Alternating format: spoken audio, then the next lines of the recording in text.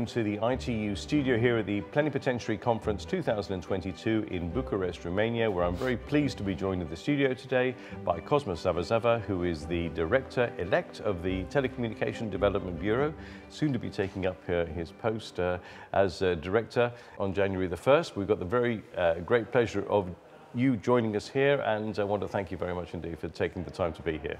Thank you very much, Max. Let's talk about ITU. How would you describe the role of ITU in the world right now? Well, crucial. I think ITU is at the center of action as countries are making an effort towards the attainment of the 2030 development agenda, and technology is at the center of everything that we do. And in principle, this is an organization that you've been with for a very long time now, and you're very familiar with it, and you're very familiar with people's perceptions of it. What do you think that we, as an organization, represent right now? Well, ITU is a critical organization. Some describe it as a very small, obscure organization, but we think that we represent the centerpiece of everything which is happening. We are leading in terms of information and communication technology deployment, and also development of standards, spectrum, and also executing projects across the globe, which can change the entire game of socio-economic development. So I think ITU has to continue to play its role, but also to impose itself as a leading organization that can help other sectors to succeed. Now, internet access is increasingly recognized as a key development indicator, and yet still today 1/3 of humanity remains unconnected. What can ITU and its telecommunication development sector do about this? I think we can do a lot. The 2.7 billion people who are offline today are a potential, and they have to also have access and be able to participate in the economic dialogue. Most of the time, I think some people are within the footprint, but there is just no interest, no appetite to get connected. One, because some governments don't have no capacity to roll out services to the people so that there is demand. Second, there is an issue of affordability, which we have to look at. And third, most importantly, there are no skills. So we should be working towards closing the skills gap, as well as the digital gap. So I think that is very important.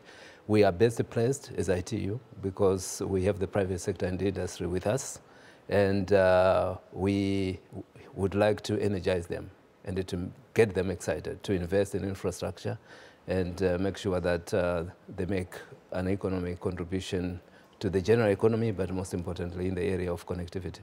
Talking about energizing and excitement, there was certainly plenty of that when you were elected, and you've had a long, hard-fought battle, I'm sure, to get there.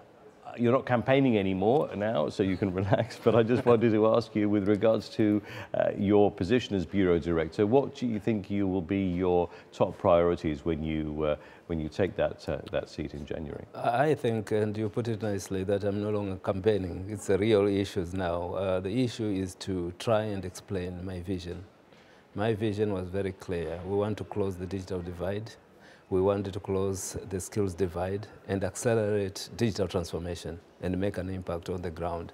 Inclusiveness is a critical element. We have to make sure that we address those that are offline today and those that feel that they are marginalized. And that is very important. It goes from gender to people in urban and rural areas, girls and boys, women and men, the disabled, elderly people, etc. Each one of us must have the right to have access. And I think the first thing that I will be doing is to talk to staff, to make sure that I articulate and explain and clarify my vision, explain their role, build together a strategy that will get us there, but also most importantly assess the resources that we have and see where gaps exist, embark on a massive resource mobilization so that we can implement impactful projects across the globe and make sure that the remaining 2.7 billion people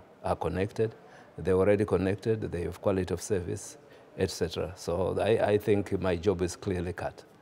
Okay, well, we wish you the very best of luck for that, and we look forward to catching up with you soon and of course over your coming mandate, and I'm sure that you will definitely be making a difference there. Yeah, thank you very much, and I think just to conclude, partnerships are critical. I've been working, of course, forging partnerships and mobilizing resources, and I think we have a great opportunity because over the years we've been able to forge partnerships with a lot of organizations, the UN family, member states, regional organizations, regional development banks, etc.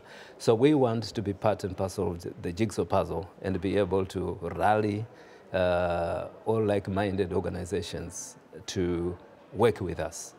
We are not into credit taking, of course. It's a win-win partnership that we are looking for. Cosmas Zavazava, Director-elect of the IT and Telecommunication Development Bureau, thank you very much indeed. Thank you so much. Thank you for having me.